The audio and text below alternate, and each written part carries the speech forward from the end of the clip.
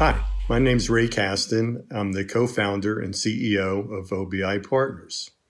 What I'd like to share with you today is our advanced analytical solution for utilities. We've taken a solution approach in that our extractors, our near real-time operational data warehouse, and our dashboards are all packaged up for rapid deployments. We apply machine data science, location intelligence to provide a unique way of looking at a utility's business practices. We have a recurring revenue model from multiple sources, and we also have quite a bit of experience on our team.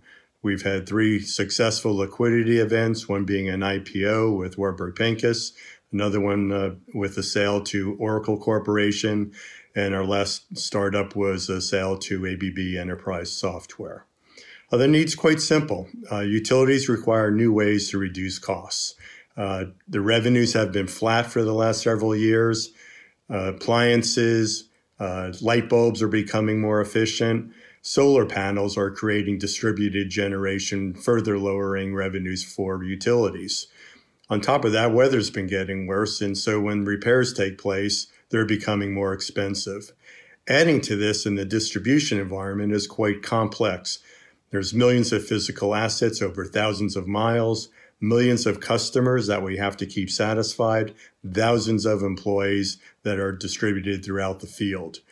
So what we've done to make this more beneficial for our customers is we've built a network connectivity model that allows us to report on how well a consumer is doing from the meter all the way to the substation and any problems in between. Coupled with this is a retiring workforce that is simply not being replaced. We're pretty proud of our customer base so far. We've had early traction. We have 2 OEMs of our product. We also have customers that are both large and small, so our product is scalable. This has allowed us to be self-funded to date. We have 15 modules currently in production, and it's a land and expand approach. We may start with 1 or 2 modules per customer, and very quickly we can add additional modules as they see benefit or as they achieve benefits. There are also our references at the same time, so they're providing us with new prospective leads.